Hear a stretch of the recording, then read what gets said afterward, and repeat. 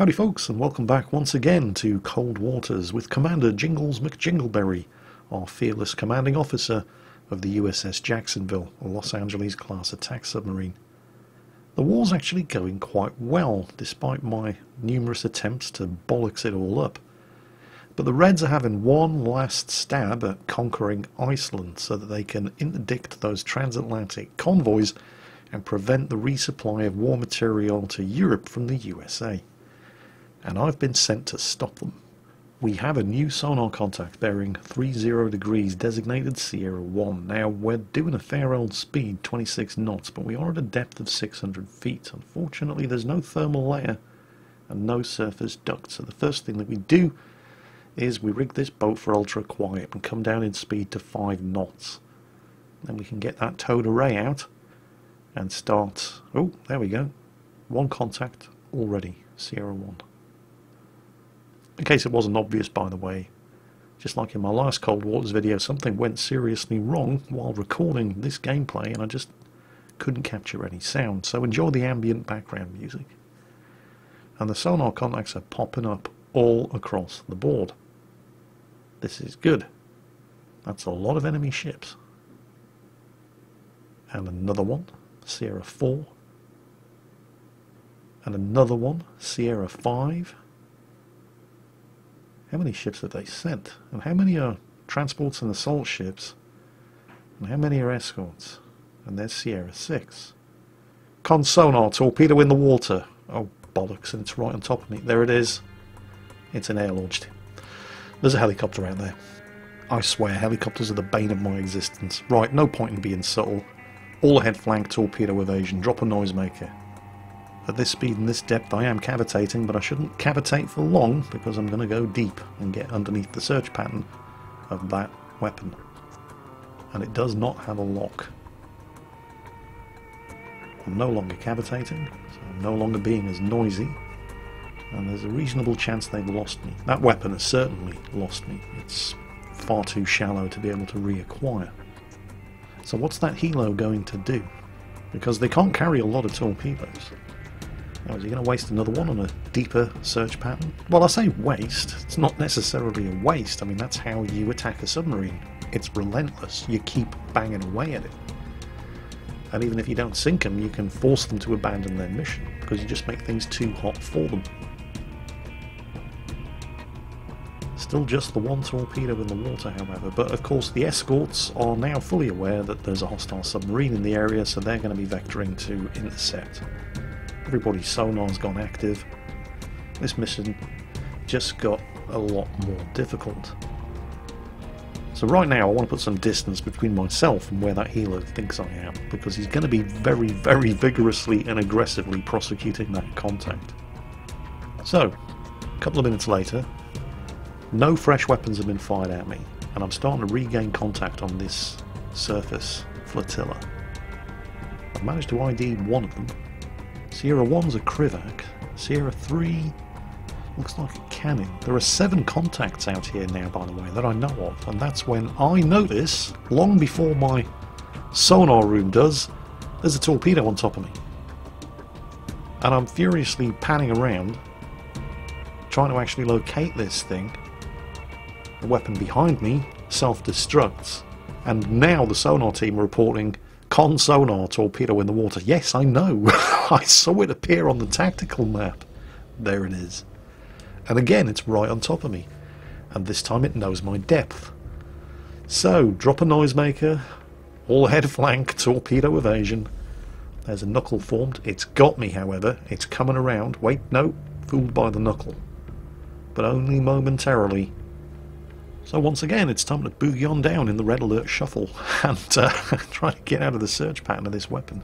Now it lost contact, so it started circling, and that's given me the opportunity, while it's circling around, get some distance. Barreling along here at flank speed, and by the time the weapon comes around, I think we've done it. Yes. Okay, that one has also missed. I think it's around about time we started giving these guys something to worry about, because this has been very, very one-sided up until now.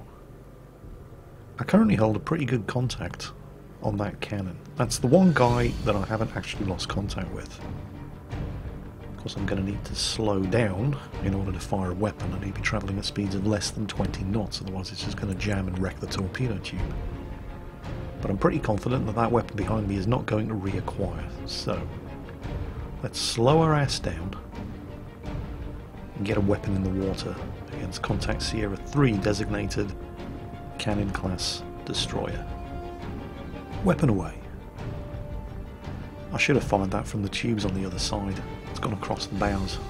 I might lose the wire. Wait, what? Con, sonar, torpedo in the water? Okay, drop a noisemaker. Bearing 221. Are they sure that's not the weapon behind me? Did I lose it when it was in the baffles and they just reacquired? Or is there another one? If there is, I'm not seeing it. Although, looking at the tactical map, but that could be my weapon. That one behind me is never going to reacquire. There goes my weapon, heading up to the surface. Is there another? Oh shit, yes there is. Okay, right, all ahead flank. Let's get the hell out of here. It doesn't actually have me yet. Let's make sure it never does. I think it's going after the noisemaker. And we're just going to take some really big steps over in a different direction. Now, it's difficult to tell. Did that thing just turn and head towards me, or did it turn and head away? That one just self-destructed, ran out of fuel. No, I think we're good. They're on a bit of a fishing expedition up there, aren't they? Still, these weapon drops are a bit too close for comfort. They've got a reasonably good idea of where I am. Of course, I've now given that cannon something else to worry about. And he has now turned and headed off away from my incoming weapon. So that might give me a bit of breathing space. But it's these bloody helicopters that are the problem. And it's always the same when you're in a submarine. It's rarely the surface ships that give you trouble. It's usually enemy submarines, or if there are no enemy submarines around, it's the helicopters. Because the helicopters are a darn sight faster than you are. They've got the dipping sonar, so you can't even hide below the thermal layer. Depending on how deep the thermal layer is, the helo can just lower that dipping sonar right clean through the other side of the layer and maintain contact on you. Once they've got you, it's very difficult to shake prosecution by a determined helicopter pilot, or pilots. I mean, I've got 7 sonar contacts out here. Some of them are going to be transport ships and they're not going to have helicopters, but some of them are going to be escorts. And they clearly do have helicopters. So I've got to get the hell away from this very, very aggressive and determined helicopter pilot. Well, a couple of minutes later, I think I've managed to shake that helo, and I still have that weapon chasing the cannon off. And I'm looking at Contact Sierra 5, the cash-in, when suddenly my targeting solution gets a damn sight better very, very quickly. He's a lot closer than I thought he was. He's clearly barreling in here to prosecute the contact that the helo holds. So we're going to want to dissuade him of that notion pronto. And I fire a weapon aft in the direction of that cash-in. Now I set that weapon to go active and start hunting for its target at a range of 5,300 yards, because he was that close. But he's coming in at a speed of 32 knots, and it's possible that he might actually overrun and pass over the weapon activation point, in which case it's not going to find him, but I've still got the wire. So just in case, I can always manually take control of that weapon via the command wire. I'm busy IDing other targets at the moment, however. I've managed to ID at least one of the landing ship tanks, the assault ships, so that's a high value target. But I'm going to start taking control of this weapon. For a start, we're going to bring it up to the surface. It's unlikely to find any enemy destroyers at a depth of 600 feet. Well, it might, but later on after we've sunk a few. For now, we're off on a fishing expedition of our own. Just turn it around slightly. Still a fairly good contact on that cash-in. and the cannon is still heading at full speed away from the first weapon that we fired. So that may or may not catch up with him. But a Mark 48 has a lot of fuel. Doesn't have as much fuel as a spearfish. The spearfish can keep chasing you for an hour, right? But the Mark 48's no laughing matter either. So it might catch him. Either way, he's running away and he's not attacking me. So it's all good. One less thing for me to worry about. And there's the contact up ahead. And it's at this point, more or less, where this Mark 48 suddenly gets ideas into its head. There it goes. It's just suddenly veered off to port.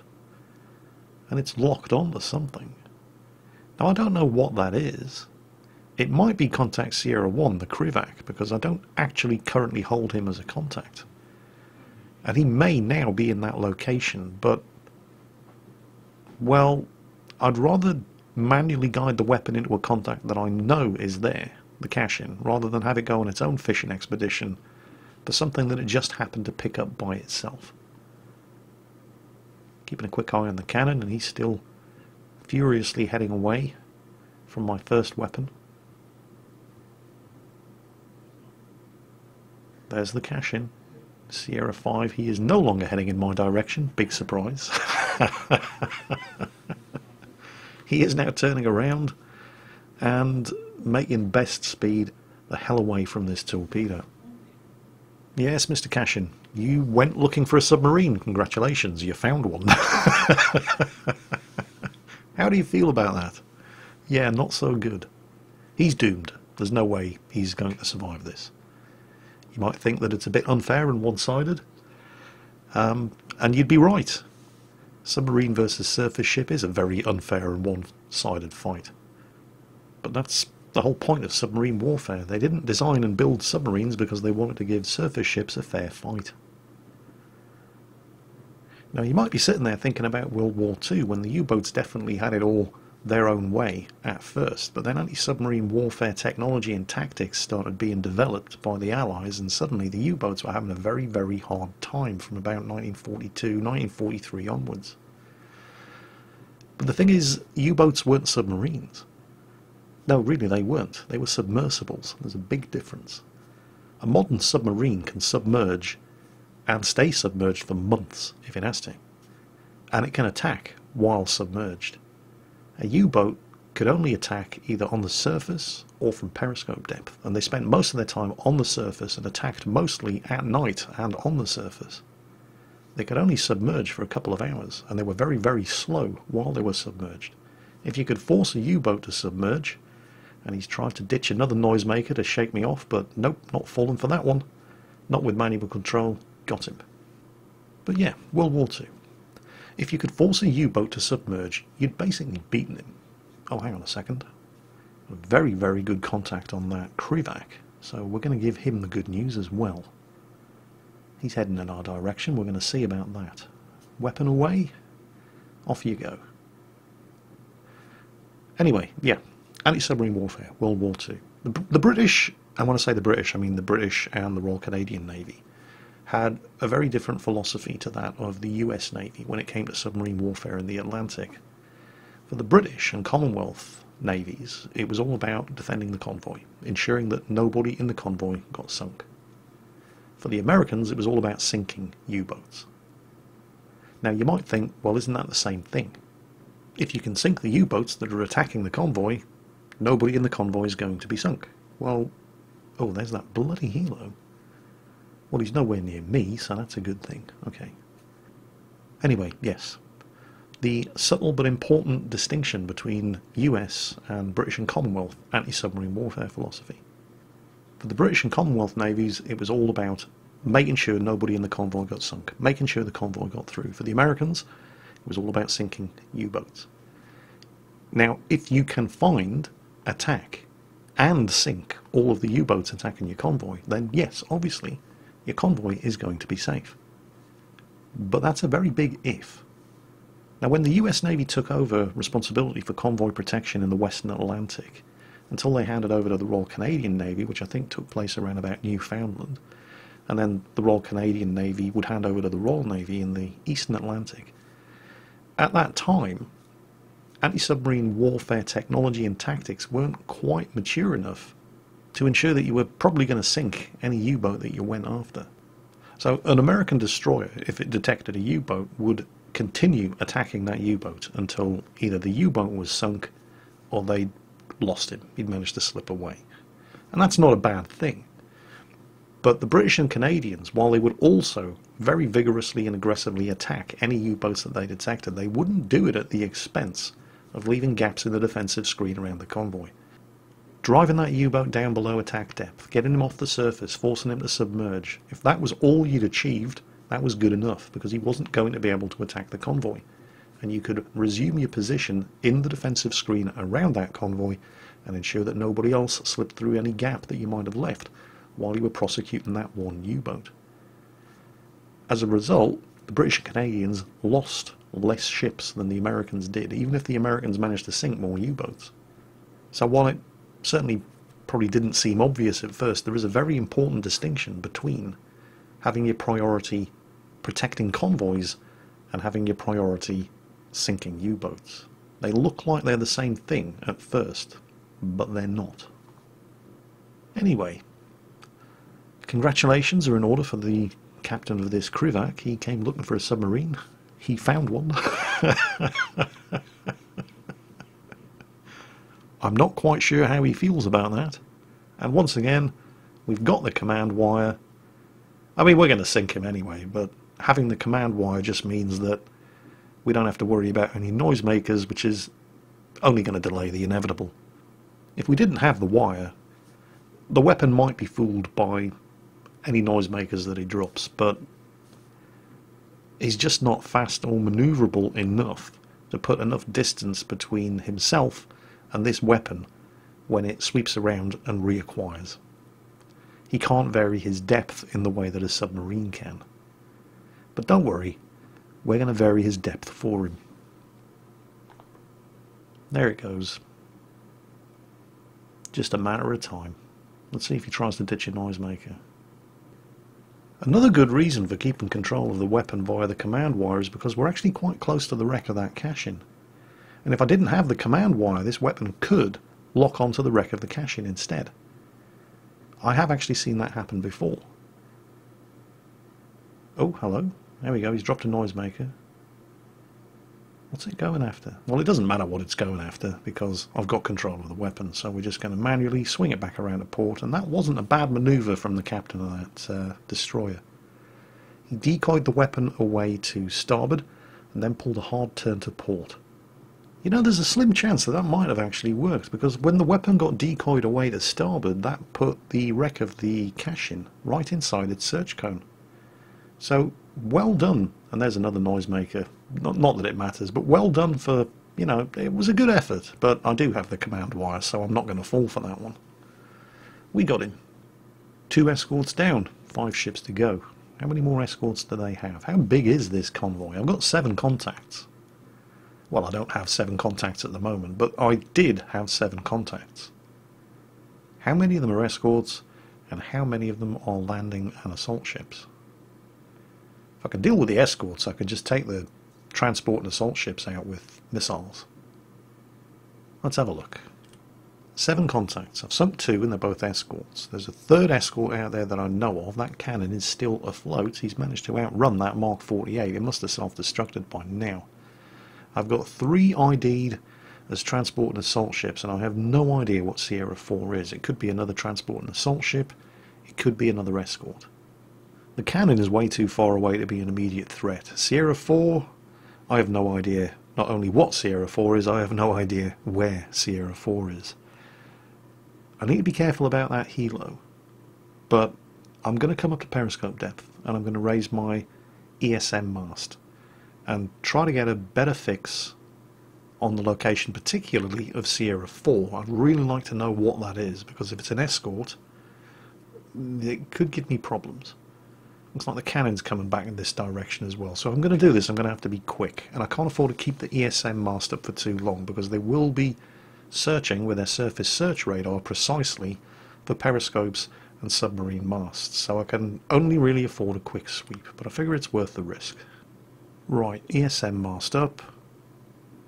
contacts are all being upgraded to master contacts. Still nothing on Sierra 4. Okay, let's get the mast down, rigged for dive, and let's get a shot off against this cannon. He's coming back looking for trouble. Sierra 4 might be a submarine.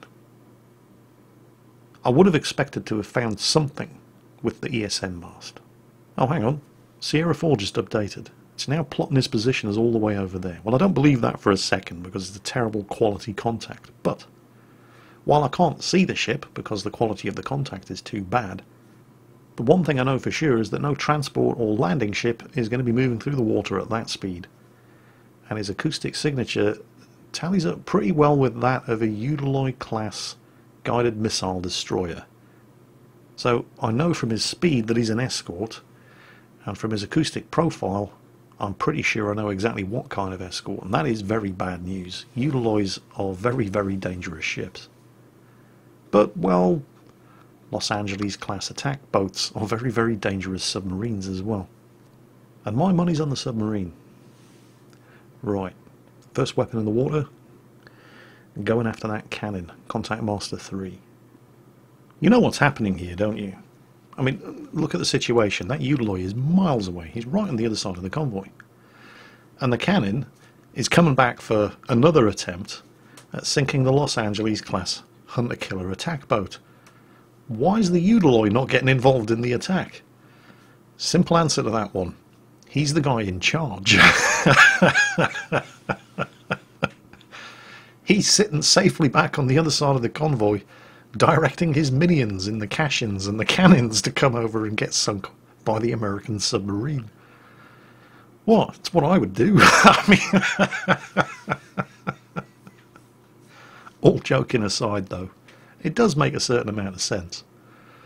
I mean, the Udaloy is the big ship. It's got the command and control, equipment and staff on board. It's almost certainly the Surface Action Group commander, and his job is to direct the attack on any contacts of interest. But he's running out of boats to do it with. I mean, you know, if the cannon does pick me up as a contact, then the Udaloy can launch missiles at me from where he is. So it does make sense. We're just going to have to sink the cannon and make sure he doesn't pick me up as a contact. Jingles, you mentioned earlier the difference between convoy protection philosophies between the British and Commonwealth navies and the US Navy in World War II, at least at first. These guys all seem to be abandoning their positions in the defensive screen to come after you. What's the deal here? Well, this isn't World War II anymore. We know that the Soviets tended to send their submarines out in wolf packs, and the Soviets knew just as well that the Western navies tend to send their submarines out as lone wolves. So if you've picked up one Los Angeles class, you can be reasonably sure, ouch, that looked like it was painful, you can be reasonably sure that that Los Angeles class is alone. So sending everything that you have after him is perfectly sensible and absolutely the right thing to do. Anyway, we're at periscope depth and I have harpoons loaded, and that Udaloy now has no choice but to close in and try to finish me off himself. And he does appear to be heading this way, so yeah, as expected, we're going to send him a harpoon. Now, there's a reasonable chance he's actually going to be able to shoot that harpoon down. The Udaloy does have a fairly comprehensive array of close-in weapon systems. But while he's dealing with that, we're going to get some weapons away against some of these transport ships as well. Now, there's a reasonable chance, even if the Udaloy didn't detect the harpoon launch, the helo, although it is dark, might have seen the launch. And again, harpoons aren't entirely subtle. They do, certainly when the booster is firing, generate a lot. Oh, bugger. I've screwed up. Went too fast. I cavitated. Only for a second, but that can be all it takes. So I'm going to want to get this thing deep, because I'll guarantee you that if the Udaloy heard that, he's launched a missile with a torpedo strapped to the end of it, and it is heading in my direction. Well, I managed to get down to 900 feet in depth without getting into any trouble before I detect a torpedo in the water. And there it is. It's coming down to my depth. But I am 900 feet down, and it's going to take time for that thing to get down to my depth and start searching and acquiring me as a target. So I'm going to use that time to get the hell out of here. Here it comes. I'm already heading in the other direction. It's still a couple of hundred feet above me. And it's gone into a search pattern. But it's never going to find me over there. So I didn't have a lot of time to get out of the way of that weapon, but I had enough because I was at 900 feet. So while that thing is fruitlessly searching for me, and there's probably a helo 900 feet above it, listening out with its dipping sonar, we're going to just casually be somewhere else. And then see what we can do about reacquiring contact. I think there's 3 of them left, including that Eudaloy. I need to take the Eudaloy out first. And I don't really want to waste another harpoon on him, because there's a good chance he's just going to shoot it down. So we're going to get back up to periscope depth. I have to put some distance between myself and that torpedo. I'm going to speed things up a little. And once we're far enough away, we'll come back up to periscope depth. We'll pop the ESM mast up again, get a good fix on all of the remaining contacts, and then we're going to sink them. At periscope depth, ESM mast up, and come on. Bingo. We've reacquired contact with Sierra 2, the Rapucha, and Sierra 6, the Amguemwa, and we've upgraded the contact on Sierra 4, the Eudaloy. That's now Master 4. Alright, well, he's going to be looking for our mast with his surface search radar, so let's not leave it up for too long and make it easy for him. ESM mast stowed and secured for dive, and we're going to take the Eudaloy out with a torpedo. You can shoot down a harpoon, you can't shoot down a Mark 48. Weapon away. Once again, we've kept the command wire, and it turns out it only takes 1 Mark 48 to sink a Eudaloy. And that just leaves the 2 remaining transports, and we've picked up no further contacts during the whole course of this engagement, so I'm pretty sure that those 2 remaining transports are the only 2 ships left, and we have plenty of harpoons loaded, and unlike the Eudaloy, these guys don't have close-in weapon systems to defend themselves from missile attacks. Or at least, that's what I thought. I mean, they're transport ships, why would they have close-in weapon systems? And this harpoon, heading for the Amguemwa, is going to kill it, because the Amguemwa does not have close-in weapon systems, but it turns out that the Rapucha actually does. I don't know if you can just see the silhouette of the Rapucha off on the horizon over there, but pay attention to that. That thing is actually armed with 2 30mm 6-barreled Gatling close-in weapon systems, and is entirely capable, there it is, of shooting down an incoming missile. The Amguemwa's stuffed, of course. But, oh no, that's not good. The helo's closing. Well, I don't know if he's closing in. I can't actually... He's not displayed on the tactical map, but he's heading somewhere in a hurry. I wonder what it could be. Crap, I'd better get out of here. Well, that was a bit of a blow to morale. That's 2 very expensive harpoons I've wasted now, one on the Eudaloy and one on the Rapucha. I mean, I can sink the Rapucha or just close in and finish him off with a torpedo. But I've got to get over there first, and then get close enough that I'm not sitting here for the next half hour watching a torpedo catch up with him, and I'm under helicopter attack. Well, I'm assuming I'm under helicopter attack. And yes, I know I'm cavitating, but I don't care. I need to get deep. And I need to get deep quick, because there's going to be a torpedo on my head any second now. And I'm not too worried about being noisy and cavitating while I get down to a safe depth, because while the helo's in transit, he doesn't have his dipping sonar in the water, so he's not actually listening out for me while he vectors to my reported position.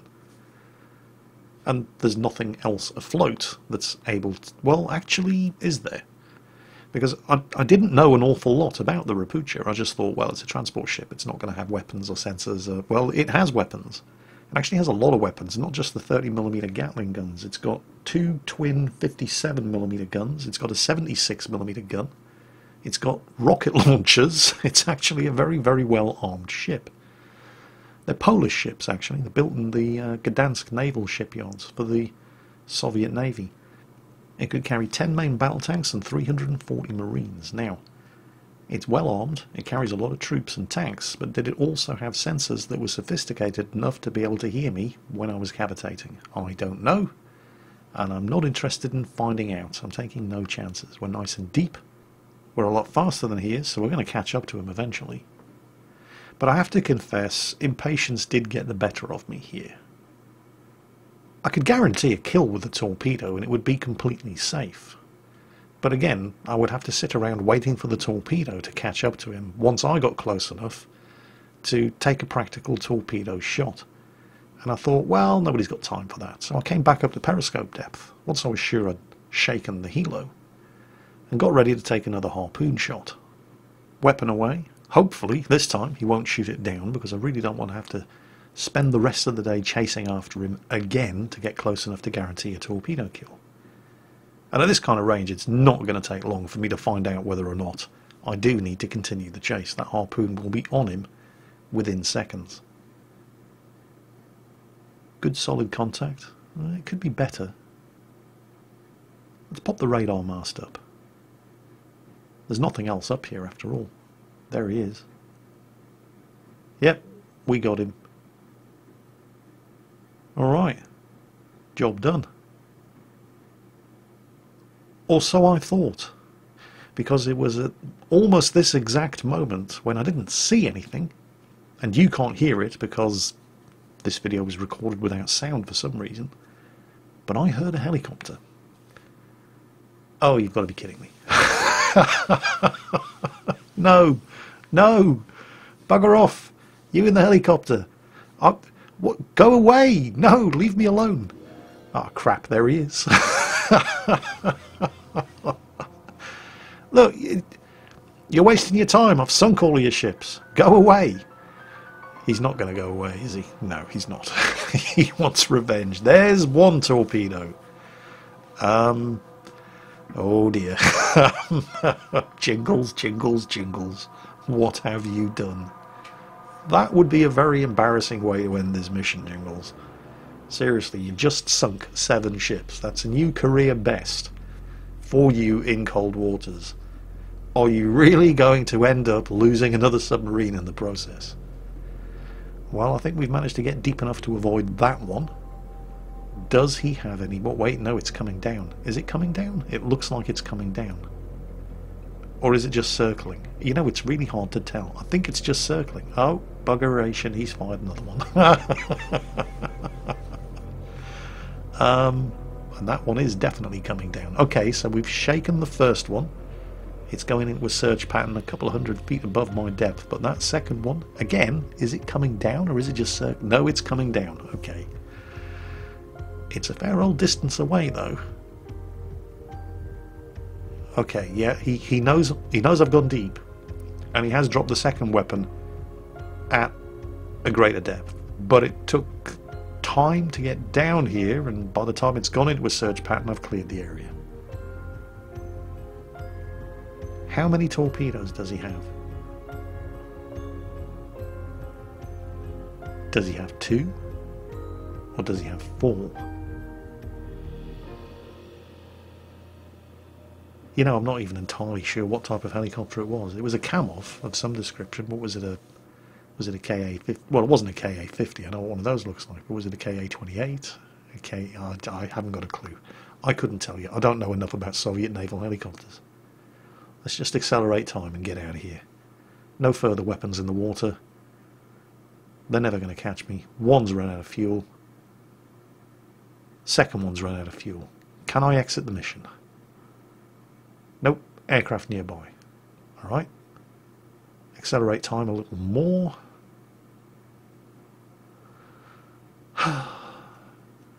So, what did you get up to today? Hey! We've made it. 7 ships sunk. That's my record.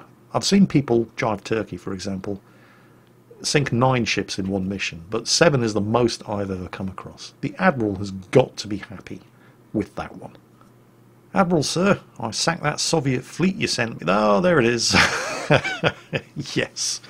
If there's one thing that puts a smile on the old man's face, oh, hang on a second, what's this? Oh, the Legion of Merit? For me, sir? Really? You're too kind. What's that, sir? Exceptional and consistently outstanding service? You don't have very high standards, do you, Admiral, sir? You're very easily pleased is what I'm saying. But, you know, hey, I'll take it. It'll go very nicely with all of the other medals that you've showered on me so far during this war patrol. What's this? Reds out of Iceland? Iceland? You're welcome. It was nothing, really. Well, the end of this war is very definitely in sight. However, despite the fact that the Reds have been forced to the negotiating table, as long as they still have their ballistic missile boats, they have a very, very strong bargaining counter to use at that negotiating table. And so our next mission is to venture into the Lion's Den, the bastion underneath the Arctic ice caps, and go hunting bombers. All of that in the next episode of Cold Waters with Commander Jingles McJingleberry. Until then, take care, and I'll catch you next time.